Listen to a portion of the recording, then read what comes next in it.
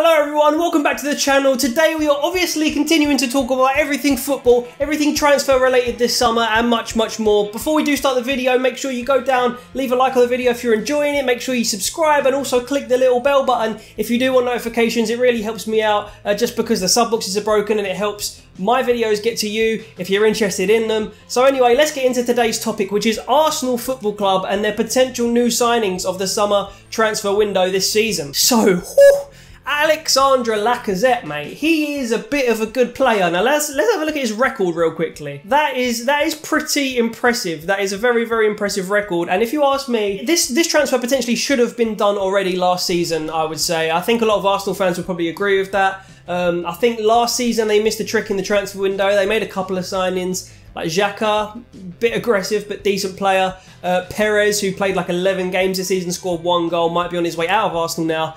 Lacazette was the guy they should have signed last season, in my opinion. I'm sure, like I said, in many of you Arsenal fans' opinions as well, I should say. But of course, we can't talk about the past. Let's talk about the current and the fact that it's actually happening. So supposedly, it can go up to a £45 million fee, and supposedly it's happening today. I'm recording this on Wednesday. By the time I'm recording, it hasn't been announced. But I mean, I've got Twitter open. Let me just double check.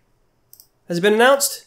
No, hasn't been announced yet. So basically, no, nothing confirmed yet. But I mean, this is going to be confirmed supposedly, according to multiple news sources today, at some point, or in the coming days, at some point. He's done his medical already. It's a £45 million move, or that's what it could potentially rise to, which I'm pretty sure I read is a club record, which shows some ambition for Arsenal, and hopefully they're finally moving out of this. I mean, we already thought they were a couple of seasons ago, but they're finally moving out of this, paying off their debts for building this new stadium and not winning so many trophies while they do it. But I mean, full respect to Arsene Wenger. I know he divides Arsenal fans' opinions, I should say. But I mean, you got to respect him. He's the Frenchman. He's brought in a Frenchman. He's got a 2-year extension on his contract, whether fans like it or not. So I mean, it does seem like a good match. I'm actually quite surprised that Lacazette didn't move for Champions League football, but I suppose that he would probably leave the club. Potentially, I don't know, if Arsenal didn't achieve Premier League football Champions League football next season. But if we do, take a look at this squad that potentially could be going into the season. Sort of the strongest starting 11 here. Look how incredible this looks with just sort of one signing,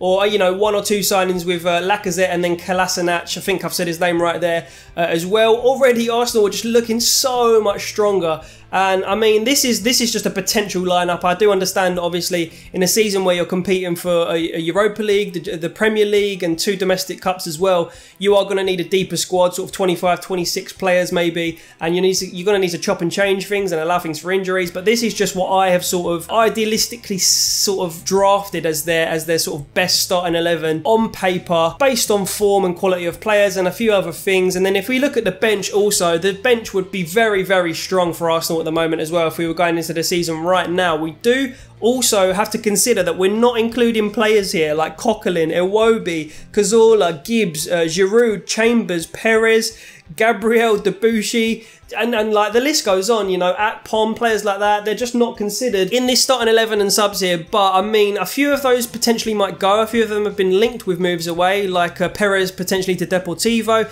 even who I put in the starting 11, Oxlade-Chamberlain. So I mean, maybe if Mahrez came in, that would pave the way for Oxlade-Chamberlain to leave, because I mean, there are already a fair few wingers in the team, like Walcott, Iwobi, Welbeck can play out wide and players like that. But I mean, just for argument's sake, let's just change that. Let's take Oxlade out and put Mahrez in. It's potentially even looking stronger. But one thing I have noticed potentially with the amount of sort of players and the types of players that have been linked with moves away from Arsenal, a lot of them have been English players, people like Jenkinson, Chambers, Gibbs, Oxlade-Chamberlain, even Walcott. And if some of these players were to go, they would then be at risk, Arsenal, of breaking that rule of 8 homegrown sort of English players in your starting squad, or like 23-man squad, or whatever the 25-man squad, or whatever the Premier League consider it as. So that's something to look out for. You would probably say then that for some of the outgoings that Arsenal might see, it's probably less likely to be too many English players, maybe only 1 or 2. And I mean, if you kept Sanchez and kept Ozil and kept Oxlade-Chamberlain, I think that Arsenal really do stand a chance of winning the league this season.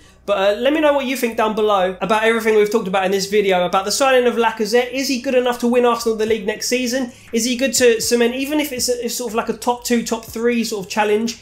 Do you think that Lacazette is the guy? Because I definitely do. So yeah, guys, let me know all your opinions about Arsenal down below. Make sure you drop a comment. Make sure, like I said at the beginning, if you do enjoy the video, you like and subscribe to stick around for all kinds of football content coming this summer and beyond, and all sorts of FIFA 18 content and stuff like that. Make sure you do like and subscribe. It really helps me out. Other than that, I'll see you next time. And wait, there's a video right here where we talk about some more football lark. So basically, just click on it if you fancy sticking around and seeing what other discussions we're mustering up on the channel. Thank you guys. Sweet.